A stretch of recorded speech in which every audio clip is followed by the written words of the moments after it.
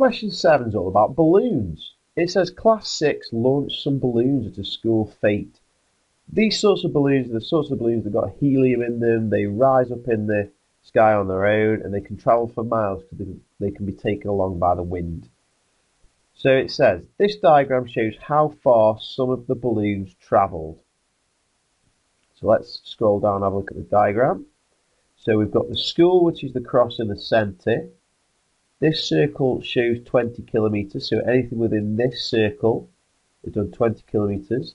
Anything inside this circle is done 30 kilometres, and anything inside this circle is done 40 kilometres. It says how many balloons on the diagram travelled between, keyword, 20 kilometres and 30 kilometres. So 20 kilometres is this circle here,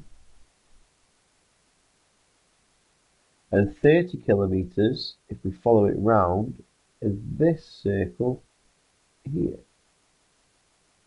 Now we're interested in how many balloons have travelled between those circles, between 20 and between 30.